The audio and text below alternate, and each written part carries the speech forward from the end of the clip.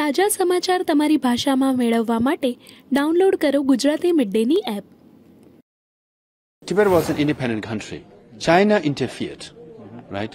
Now America or India is not interfering. They're stating a fact, a truth. So China is the first who interfered unnecessarily. We never invited them. They are uninvited guests. It's a very strong message to travel all the way solely to meet with His Holiness and visit Tibetan government exile. So it's sending a message to Asia, to China. America is with Tibetans. Chinese government and envoys of the Dalai Lama should have negotiation and dialogue to solve the issue of Tibet. To say that Dalai Lama's legacy will live on, Xi Jinping will not, So it's also Buddhist based on impermanence. All the dictators and all the autocratic systems, major empires come and go. But Dalai Lama is the living Buddha of this generation. We are very grateful to the government of India and leaders of India for, stating it very clearly and standing with the U.S. delegation who came to support Tibet. We really welcome the U.S. delegation led by leader Nancy Pelosi and Congressman Michael McCall, and some of my friends are also in the delegation. I've met all of them before, because it's a very strong message to travel all the way solely to meet with His Holiness and visit Tibetan government exile. Everybody says America is divided, but on Tibet they are united. So it's sending a message to Asia, to China. America is with Tibetans, and His Holiness is much respected, no matter how many times Chinese government try to, spread misinformation about him. It's very important to discuss. Very important, and yes, due for signing as well. Your thoughts on that act, and when are you expecting? It's very important because in the Tibetan Policy and Support Act of 2020, we got so many things, but historical issue was not addressed. So this bill addresses that. In a way, it says historically Tibet was independent country, and Tibetans, based on international law, deserve self-determination. And Chinese government and envoys of the Dalai Lama should have negotiation and dialogue to solve the issue of Tibet. This is a very clear stand of America, because just 3 years ago, American stand was Tibet, was part of China, but we respect linguistic, religious, cultural freedom. This is a complete, turnaround, but also a fact, legally and factually fact. That statement which was given by Nancy Pelosi. She is on the point. She has been the best friend Tibetans could have. And to say that Dalai Lama's legacy will live on, Xi Jinping will not, So it's also Buddhist based on impermanence. All the dictators and all the autocratic systems, major empires come and go. But Dalai Lama is the living Buddha of this generation. Right? His wisdom as legacy has spread all over the world, and his legacy will live forever. Regarding the to it, they said it should not have interfered.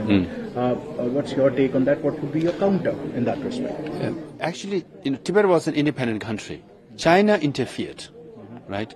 Now America or India is not interfering. They're stating a fact, a truth, that China should not be here. Give autonomy to Tibetans.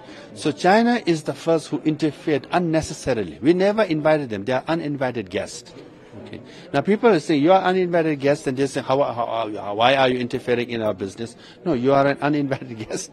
You interfered, and people are calling you out. We also met EAM Jaishankar as well. What would be your expectation from India in that regard, and the response and the meeting that they had with the Prime Minister and EAM? This politically and symbolically is very important. Right? Not only Honorable Prime Minister Modi ji to meet with U.S. delegation, who just met with His Holiness and visited Tibetan government exile, and to tweet about it, after Nancy Pelosi and others made strong statements about Tibet.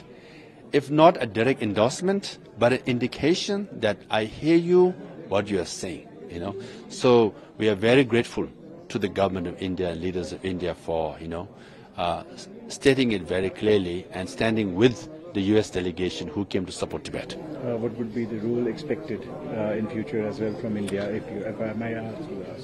Yes, largest number of Tibetans are in India. His Holiness Dalai Lama has always said, I am a son of India, I am a guest here, And then if India speaks, world will listen. And we hope and always pray that India will speak about Tibet and the world will definitely listen and follow. Having said that, there is no country in the world which has supported Tibetans more than India. There are no people in the world who love and treat us, show their hospitality, than the Indian people. So we are forever grateful. Last up would be Dalai Lama. We also expect the meeting between the US President and Dalai Lama in that regard. Any update on that if you can give? At the moment, he is simply going there for medical purposes. That's the only reason. But once he gets to US, I feel and I wish and I appeal President Biden to meet with His Holiness Dalai Lama, because all the previous presidents have met with His Holiness Dalai Lama. Because of COVID, His Holiness could not meet President Trump, but he had invited Dalai Lama to the White House. Now, as far as President Biden is concerned, before election, during campaign, he has clearly stated that I will meet with His Holiness Dalai Lama.